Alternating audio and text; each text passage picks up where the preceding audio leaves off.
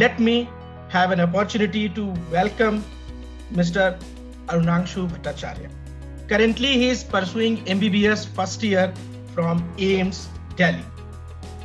He secured All India rank 19 in NEET 2019, All India rank 6 in AIIMS 2019, All India rank 1 in JIPMER 2019. So Arunangshu, a very warm welcome to this NEETflix live series on the behalf of all the students and Aakash family. Thank you, sir.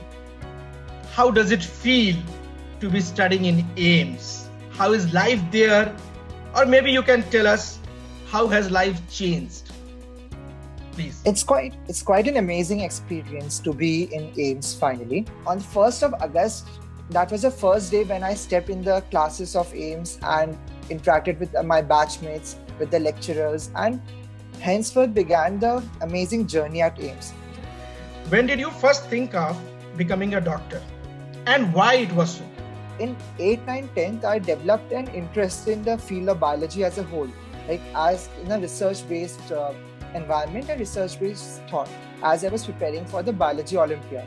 So this helped me in integrating my love for mathematics and biology together and pursue it as a whole. Question is coming from Anil Kumar Renuka. I think Anil Kumar is actually preparing for NEET 2020. He is asking that, please discuss a strategy for, NEET 2020. What should be from now? So my primary strategy, even when I was a student back in January of 2019, December, January. So in those months too, I focused more on appearing for more and more mock tests and the papers of reputed organizations. Looking at the current situation, current pandemic situation, आपको पता है कि अभी आप भी खुद भी college नहीं जा रहे हैं, दूसरे स्टूडेंट्स जो नीट की प्रिपरेशन करें, they are also not going to any coaching institution, they are at their home, like they are trapped in, and still they have to prepare for NEET. How would you have achieved in those days if you have faced such a pandemic situation, and how did digital play the role in your preparation? At that time too, I used to appear for many online test series for my shoring up my preparation strategy. So that would have definitely continued even in the case of lockdown, and I suppose more number of tests would have been organized being organized at present too.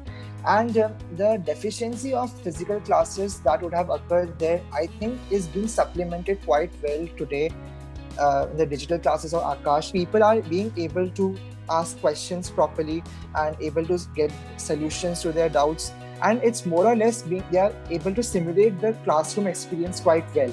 So I suppose the revision classes in those times of digital platform would have been quite effective, because like I mentioned, the time of transit is a big chunk of time that used to go back when I was attending physical classes. So that's a big amount of time that we are saving.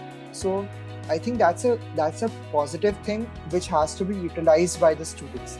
Student is asking, M. Jeevan Balaji, how you managed your stress during your preparation of NEET and while studying 11th and 12th class together, because you have cracked NEET, AIIMS and lot many exams in the same year when you appeared into 12th board examination.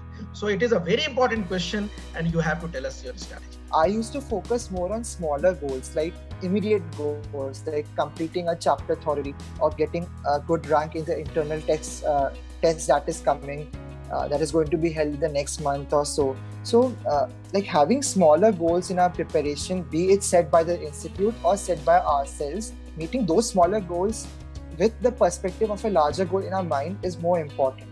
What do you think about the recorded video lecture for the preparation of NEET? Recorded lectures come to be more helpful during the revision time, because we can set the playback time, and often we might not require the entire concepts, but we might be facing some difficulty in some particular concepts, and that's the main benefit of recorded lectures, is that we can move to the part of the lecture which we actually require. Another question is coming from K. Saini. how to avoid distractions? So it is important to separate the things. Like if anyone is studying on a laptop, then it's important to delete all the other unnecessary stuff, non-academic stuff from the laptop, so that we do not have any urge to switch from our learning. Thank you so much, Arunangshu, for joining us here. Thank you so much. Thank you, sir.